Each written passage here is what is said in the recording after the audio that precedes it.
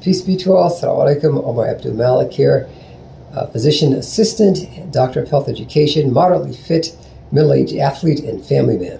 I wanted to talk to you guys who are trying to become PAs or in PA school about the importance of your classmates and your professors. These are some of the people who you will be closest to throughout your PA sojourn. You know, the professors that you have, and as you're taking your various classes, your medical director and your various professors and your classmates, and even the class officers. You know, you're going to become very close to these people. You're not always going to like them. Just like, family members. It's like an extended family. You're going to argue and fight and not always agree with them. But you're going to form a very close bond with many of them. I say this because I just got a call recently from one of my erstwhile classmates. I'll call him JB. And this guy really helped me through PA school because we were both married men with kids, and we were going through some hard times emotionally. My wife and I were expecting our first child, and almost lost her and almost lost the child, but by God's permission, both were fine. Our son is in his mid-20s now and doing well, thank God, alhamdulillah.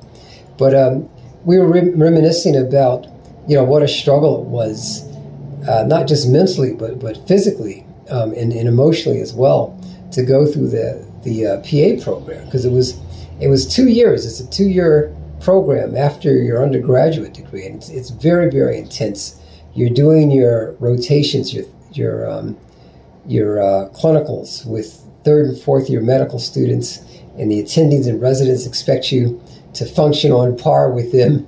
So you've got to be very sharp. So it's a lot of information to cram into a small time period. Even though our training certainly doesn't have the same amount of depth or breadth as the physicians. It's not even close. But you're still expected to function at a very high capacity. So there's a lot of stress. And sometimes people handle stress differently. Some people lash out.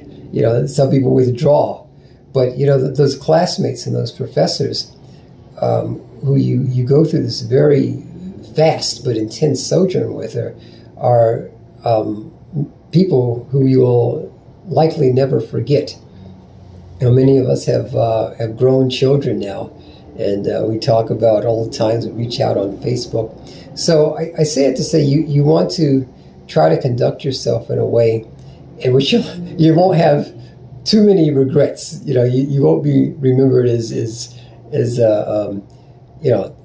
somebody who was very difficult to get along with. Try to be a team player to the best of your ability. Try to carry yourself in a very professional level.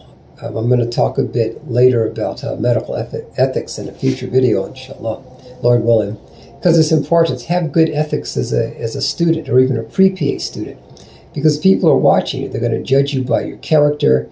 If your language is filled with profanity, you're going to be remembered for that. If you're a very aggressive and abrasive person, you will be remembered for that. So it's time for recommendations to go out. You might not get a recommendation. And people aren't going to want to deal with you. Medicine is a team. The doctors are the head of that team, but you've got nurses, PAs, NPs, technicians, therapists. So you've got to be able to get along with people, to the best of your ability.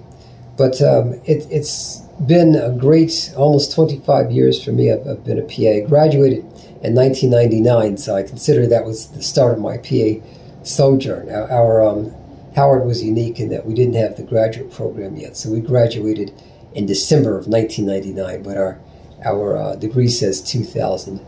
But it's been wonderful. I've functioned in different capacities. I did a previous video about that. And you're going to make good money as a PA. It's not much by today's standards, but you'll learn to live off of between about $120 to $200 $200,000 per year if you really want to hustle. But and you'll get to take care of yourself, your family, and your community as well. And you can make yourself an asset, a person with high human capital. But that starts with having good character and conducting yourself in a very ethical and mature way. One of my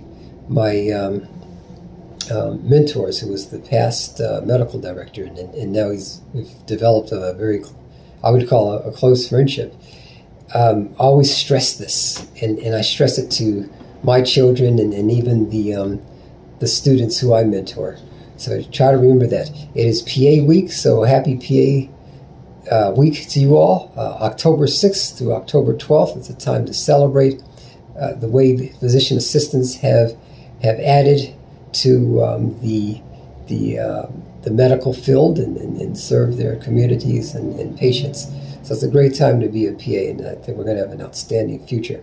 So I wish you guys the best of success in your positive endeavors. If you have any interest in being a physician assistant, or are struggling with school, or are a newly minted PA and would like some advice from a veteran, please feel free to reach out to me, and I'll help you to the best of my ability, Lord willing, inshallah. Take care. Peace.